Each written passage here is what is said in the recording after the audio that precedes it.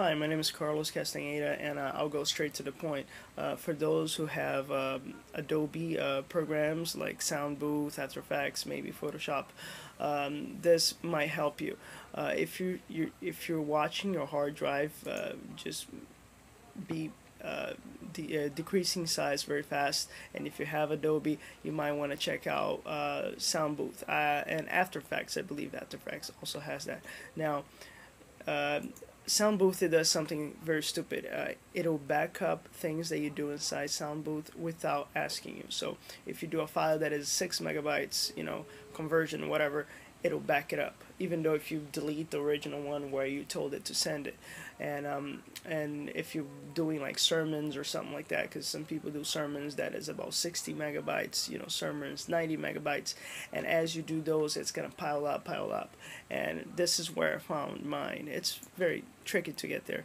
So you go to whatever your username is, library, application support, Adobe, Sound Booth, if you have Sound Booth, and then 1.0, and then media cache files, and then it's inside backup Mac. Now here I had about 20 GB of just files that it backed up, so this helped me a lot. And I just recently found this. Just go to plain simple documents, Adobe Sound Booth 2.0, and here I had about 570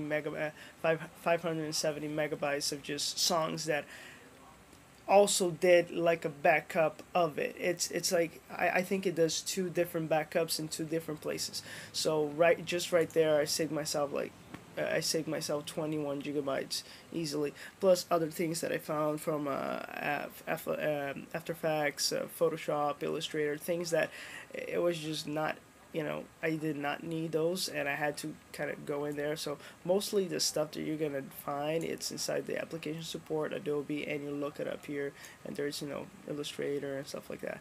And if you installed a newer version of Illustrator or whatever, it's gonna have those files here like CS3, CS2, whatever. So you need to delete those. For some reason, even this program right here, App Cleaner, does not get those. Now, I hope this helps you. Thank you very much, and my name once again is Carlos Castaneda.